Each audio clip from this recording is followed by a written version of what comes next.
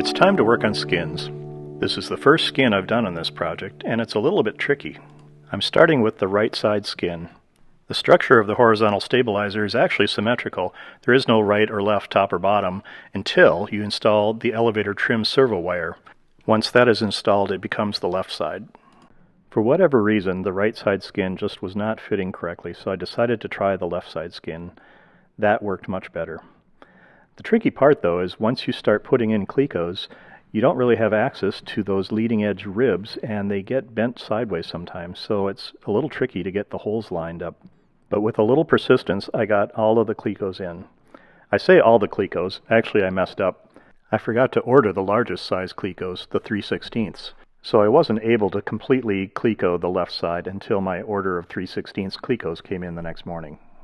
Since this is the first skin I've Clecoed in place, I wasn't sure what the best strategy was. Start at the leading edge, go to the trailing edge, or start with the big Clecos, go to the small. But eventually, whatever I did worked. Here you can see it's the next day. I have the larger 3/16 Clecos, and now the right side skin seems to fit so much better. I'm not sure if it was putting the larger Clecos in that aligns things better, or if it's just that the left side is done, which aligns the whole structure better so the right side fit better. On this side, the most difficult part was that nose rib that's inboard from the end.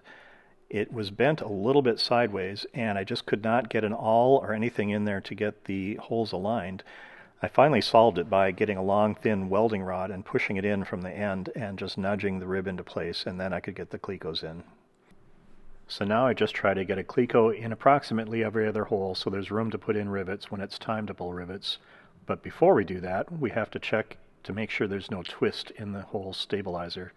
To do that, you just stand it up on end and hang a plumb bob on each side without moving it, and if it goes down through the center on each side, you're ready to go.